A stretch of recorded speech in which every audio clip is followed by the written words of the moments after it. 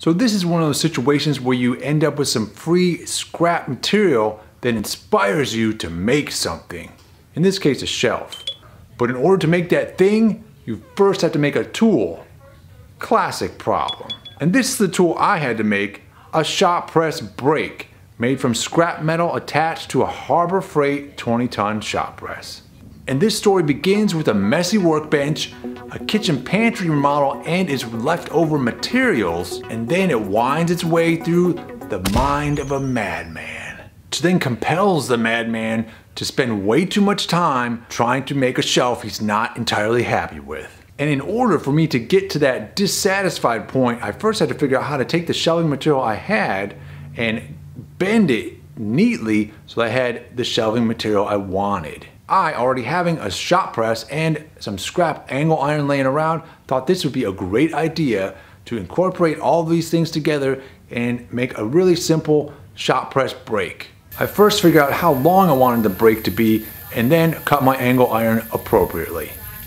I then had a nice piece of 1/4-inch plate that I then used to make almost everything else for this shop press brake. But I of course had to cut it up into a million different time-consuming pieces.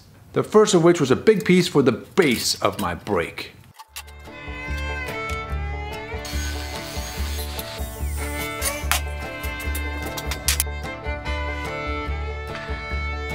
Then I cut 2 other smaller strips to reinforce the angle iron on the base of this plate and give everything strength.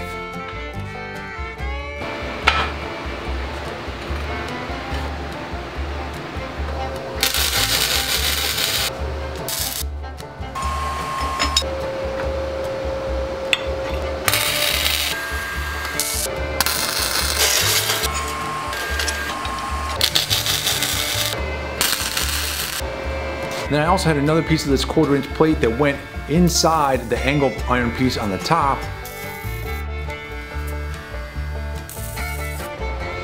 In order to, when this thing is functioning, to align the top angle iron piece and the bottom angle iron piece, I wanted to have some guide pins on the sides which the top would slide up and down on and make sure that the top aligns with the bottom at all times. And in order to do that, I had some 1/2-inch rod as well as some 3/4-inch tubing.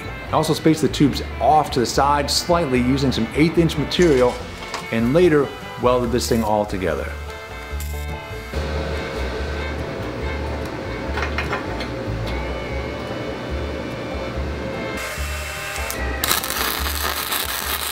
And then to strengthen the upper piece, I created some little buttress pieces that I welded in between the angle iron and this 1/4-inch plate.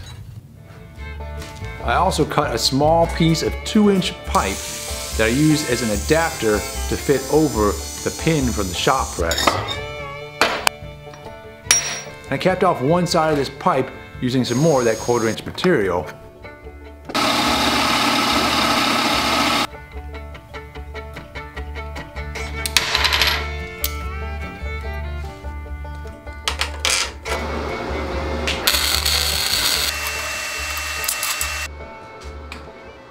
Then welded to it a piece of 1.5-inch rod and then welded the whole thing onto the top of this brake.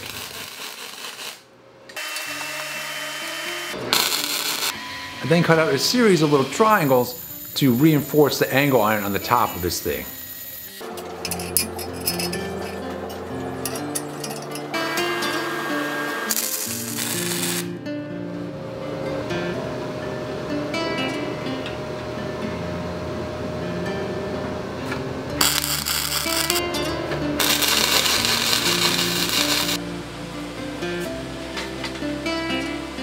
And then with all this stuff tacked together, it was time to fully weld it up.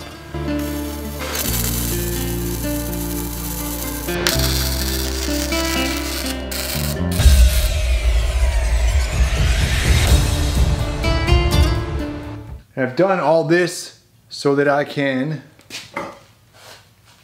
bend up this stuff here to make a little shelf for the garage.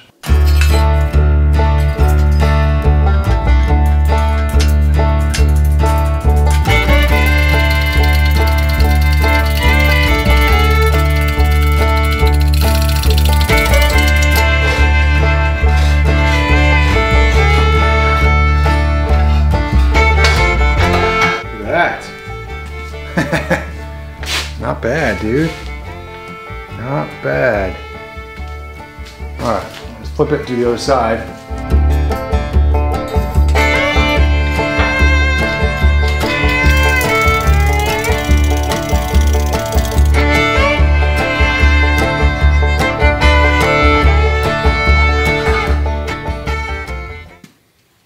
Perfect.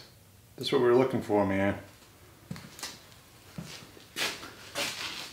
Fantastic. I'm gonna go ahead and weld a piece in between these two, and then we should have a basket.